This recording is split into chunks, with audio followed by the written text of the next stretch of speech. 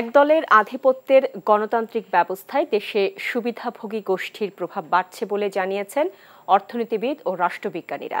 বিশেষ করে রাজনৈতিক ছত্রছায়ায় থাকা স্বার্থান্বেষী মহল ব্যাংক সহ আর্থিক খাতে প্রভাব বিস্তারের পাশাপাশি দেশে গুরুত্বপূর্ণ নীতি নির্ধারণে ব্যস্ত বলেও জানান তারা। শনিবার রাজধানীতে গবেষণা প্রতিষ্ঠান সানেমের আলোচনায় বক্তারা আরও বলেন, রাষ্ট্রযন্ত্রকে ব্যবহার করে ক্ষমতায় টিকে থাকার প্রথা খুব বেশি টেকসই হয় না। হাসানুল শাওনের report. South Asian network on economic modelling সানেমের আয়োজনে ঢাকায় চলছে 3 দিনের অর্থনীতিবিদদের বার্ষিক সম্মেলন। যাতে বাংলাদেশে গণতন্ত্র ও উন্নয়ন বিষয়ক এক আলোচনায় অংশ নেন দেশের খ্যাতনামা অর্থনীতিবিদ ও রাষ্ট্রবিজ্ঞানীরা। এ সময় তারা বলেন, দেশের রাজনৈতিক দলগুলো তাদের আদর্শ থেকে দূরে সরে গিয়ে ক্ষমতাকেন্দ্রিক রাজনীতিতে বেশি গুরুত্ব দিচ্ছে। সেক্ষেত্রে রাষ্ট্রযন্ত্রের ওপর ক্ষমতাসীনদের নির্ভরতা বাড়ছে বলেও মন্তব্য করেন বক্তারা। State itself is very powerful এবং স্টেটের দুটো part, civil bureaucracy and military bureaucracy, এই দুটো পার্ট খুব important. Even party depends on them for winning the election. ডাইনাস্টিক politics দিয়ে পার্টিকে রক্ষা করলাম আর আমি মিডিয়েট করলাম পার্টির সঙ্গে ব্যুরোক্রেসির করে আমি আমার পাওয়ার রাখলাম এবং আমার ইন্টেলিজেন্ট অ্যাডভাইজারদের অ্যাডভাইস নিয়ে আমি ফরেন রিলেশনশিপটা ঠিক রাখলাম। এইটা সাস্টেইনেবল হবে কিনা আমার ধারণা হবে না।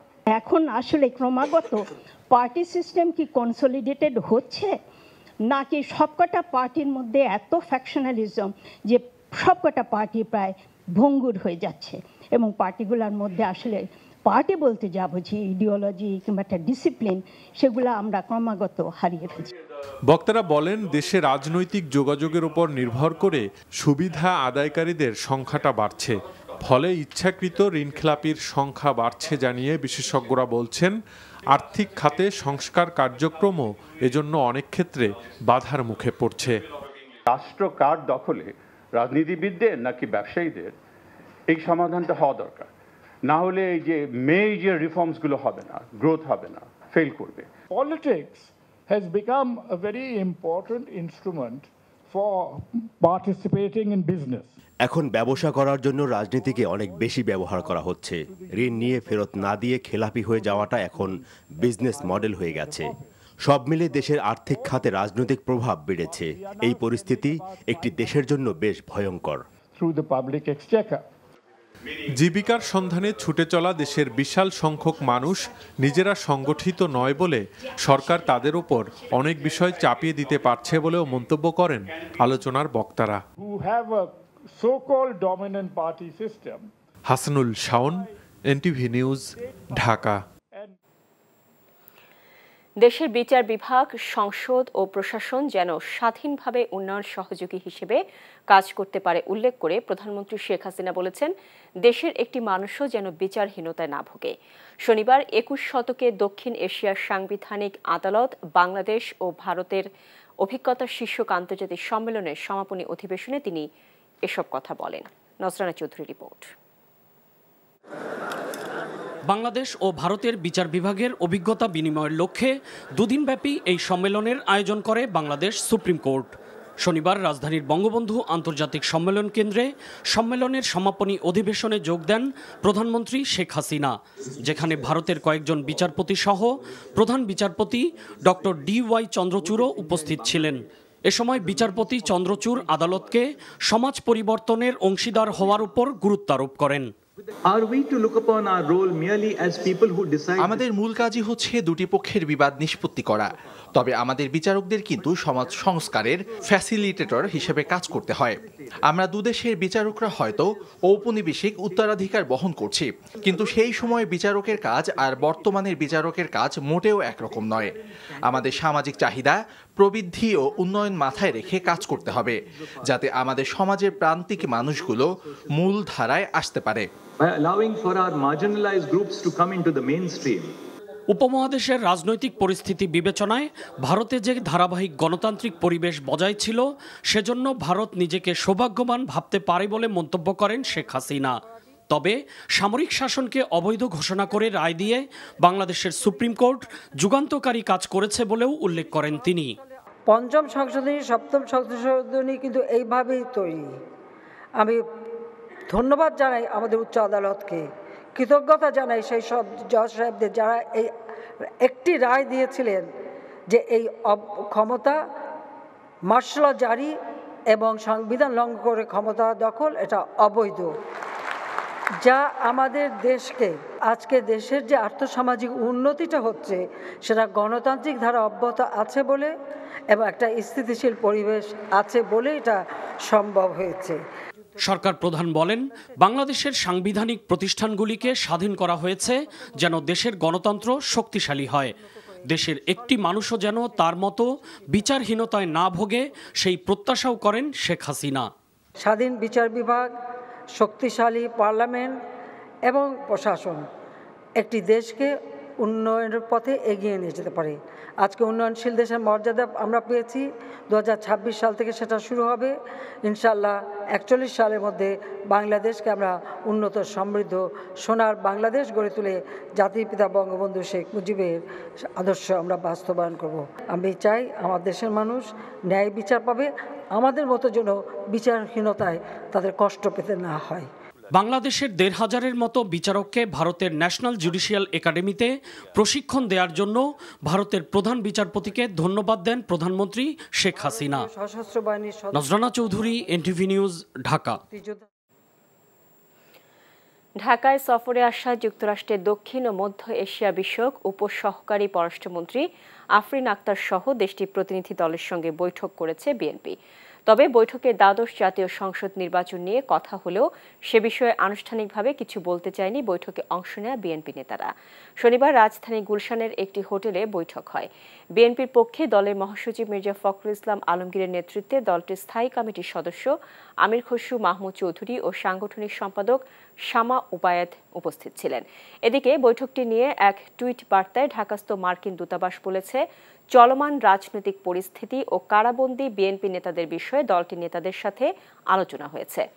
বৈঠকে মার্কিন প্রতিনিধি দলে ন্যাশনাল সিকিউরিটি কাউন্সিলের দক্ষিণ এশিয়া বিষয়ক সিনিয়র ডিরেক্টর আইলিন লাউবেচার, USAIDর এশিয়া বিষয়ক ব্যুরোর অ্যাসিস্ট্যান্ট অ্যাডমিনিস্ট্রেটর মাইকেল শিফার এবং রাষ্ট্রদূত পিটার ডি হাস উপস্থিত ছিলেন। বৈঠক শেষে সাংবাদিকদের সাথে কথা বলেন স্থায়ী কমিটির সদস্য আমির খসরু মাহমুদ চৌধুরী। আমাদেরকে ইনভাইট করা হয়েছে, আমরা এসছি, কথা বলেছি, দ্যাটস অল। আপনারা কি বলেছেন? কিছু বলেন নাই। তুমি যতবার তোমরা জিজ্ঞেস করবে একটাই উত্তর, কিছু বলেন নাই। বিএনপি দ্রব্যমূল্য নিয়ে অরাজক পরিস্থিতি তৈরি করতে মজুতদার ও সিন্ডিকেটকে মদদ দিচ্ছে বলে অভিযোগ করেছেন আওয়ামী লীগের সাধারণ সম্পাদক ওবায়দুল কাদের। বলেন, এই রমজানে পণ্যের কোনো ঘাটতি হবে না।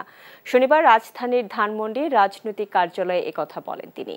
নিয়ামুল আজিজ সাদেককে সাথে নিয়ে জীবন আহমেদের রিপোর্ট।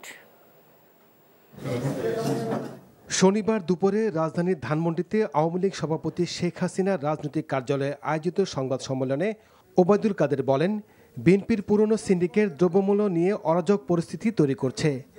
যে অশুভ চক্র দ্রব্যমূল্য বাড়িয়ে জন অসন্তোষ তৈরি করছে, তাদের কোনো অবস্থাতেই ছাড় দেওয়া হবে না বলে সতর্ক করেছেন। একটা কথা বলতে চাই, বিএনপি ব্যবসা করতে সরকারে তারা তাদের এখানে উদ্দেশ্য থাকতে পারে।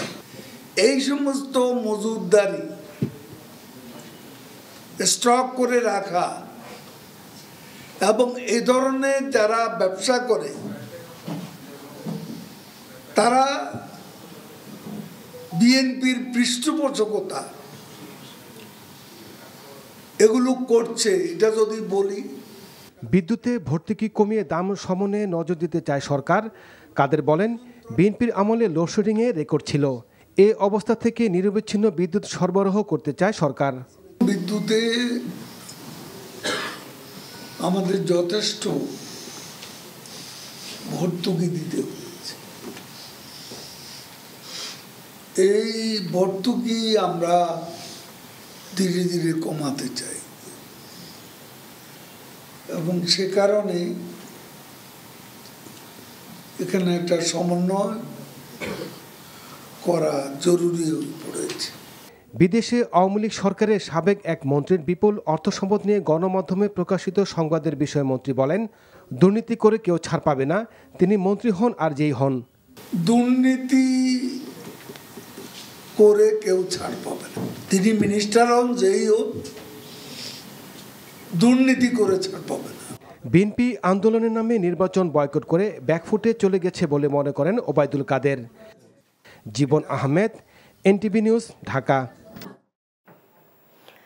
লুটেরা সিন্ডিকেট বাজার নিরঙ্কুশ নিয়ন্ত্রণে নিয়েছে আর এসব ব্যবসায়ীরাই সরকারকে নিয়ন্ত্রণ করছে বলে মন্তব্য করেছেন বিএনপি সিনিয়র যুগ্ম মহাসচিব রুহুল কবির রিজভী।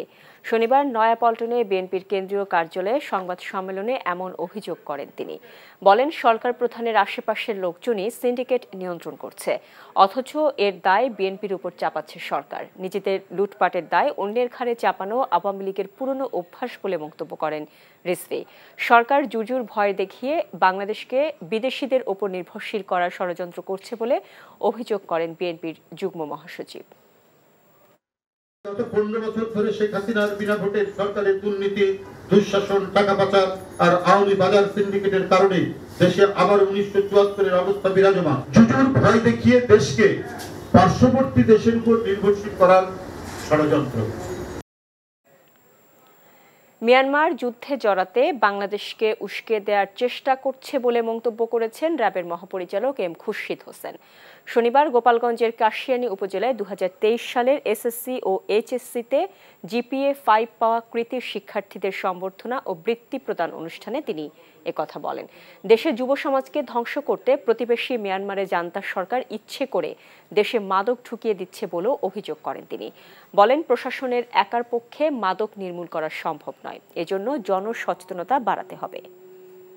মায়ানমার অনেক আগে থেকে যাচ্ছে বাংলাদেশের সঙ্গে যুদ্ধ করার জন্য, এটা বুঝতে পারছেন আপনারা? অনেক আগে থেকে রোহিঙ্গা ঢোকান থেকে শুরু করে তারা পায়ে পাড়া দিয়ে, যেহেতু আমরা তো কাজ করি জানি, আমি বহুবার কক্সবাজার গিয়েছি, বর্ডারে গিয়েছি, ইভেন দেন ওই বর্ডারে গিয়ে সব ঘুরে আসছি। মাননীয় প্রধানমন্ত্রী দৃঢ়চেতা মনোভাব এবং প্রজ্ঞা, উনি কখনো যুদ্ধে জড়াবেন না, বিকজ আমি এখন যুদ্ধে যাওয়া মানে কি আমার দেশটা শেষ হয়ে যাওয়া। দর্শনার্থীদের উপচে পড়া ভিড় আর পছন্দের বই কেনার আনন্দে ভাসল 21শে বইমেলার সাপ্তাহিক শেষ ছুটির দিন। মেলায় দিনভর আড্ডায় মেতেছিলেন লেখক, বইপ্রেমী আর প্রকাশকরা। মেলার শেষ ভাগে পাঠক দর্শনার্থী যেমন বেড়েছে তেমন বেড়েছে বেচা কেনাও। মেসবাহ হাসানের রিপোর্ট। সোহরাওয়ার্দী উদ্যানের প্রায় 11.5 লাখ বর্গফুট জায়গা জুড়ে বইয়ের ঘ্রাণ নিতে ঢল নেমেছে যেন হাজারো মানুষের। ছুটির দিনে পাঠক লেখকের পদচারণায় জমজমাট পুরো প্রাঙ্গণ। কেউ এসেছেন নিজের প্রিয় বইটি সংগ্রহ করতে, কেউ বা আবার নিজের বইটি পাঠকের কাছে তুলে ধরছেন। জানি যে বাংলাদেশ স্বাধীন হওয়ার পরের বছরই যে সংবিধানটি আমরা পাই, বঙ্গবন্ধু সেটি প্রণয়ন করবার জন্য 34 সদস্য একটি কমিটি করে দিয়েছিলেন ডক্টর কামাল হোসেনের নেতৃত্বে, এবং সেই 34 জনের মধ্যে 2-3 জন বা 5 জনের নাম বড় জোর আমরা জানি, কিন্তু এর বাইরের মানুষগুলো কারা, সেই মানুষগুলোকে খুঁজে বের করার একটা চেষ্টা ছিল আমার। বাংলাদেশ নামকরণ দিবস কেন প্রয়োজন এবং বাংলাদেশ নামটি কিভাবে এসেছে, আমি সেই বিষয়টি নিয়ে গবেষণা করে আমি গবেষণা গ্রন্থটি লিখেছি। কিশোর লেখকদেরও ছিল বইমেলায় সরব উপস্থিতি, তাই নতুন এসব লেখকদের মূল্যায়নেরও কমতি ছিল না পাঠকদের। নৈতিকতা, দেশপ্রেম এবং প্রকৃতিকে নিয়ে আমি লিখেছি, আর প্রত্যেকটি কবিতার দ্বারা আমি আপনার একটি ভালো যে মেসেজ আপনার যেটা আছে সেটা আমি প্রকাশ করেছি। ক্লাস 7-এর ছাত্র এত সুন্দর কবিতা লিখতে পারে এবং সেটা ইংলিশে, এটা আমার কাছে একটু অবাক লেগেছে। বইয়ের সাথে সখ্যতা বাড়াতে অনেকেই নিয়মিত আসছেন 21শে গ্রন্থ মেলায়, তাই সময়ের সাথে সাথে বেড়েছে বেচা কেনাও। এ পর্যন্ত আসার সুযোগ হয়নি, আজকেই আসলাম শেষ মুহূর্তে। বাচ্চাদের বই কিনেছি, নিজের জন্য কিছু কিনে। বাবু কিনে প্রথমবার আসছি, দেখি একটু খুঁজে ওর জন্য কিনে যায়, ও একটু মাছ পছন্দ করে, তো একটু মাছ বই কিনবো। তরুণ প্রজন্মকে বইমেলার অভ্যাস গড়ে তুলতে এমন উৎসব বছর ঘুরে আবার আসুক বলছেন পাঠকরা। Mesbah Hasan, NTV news, Dhaka.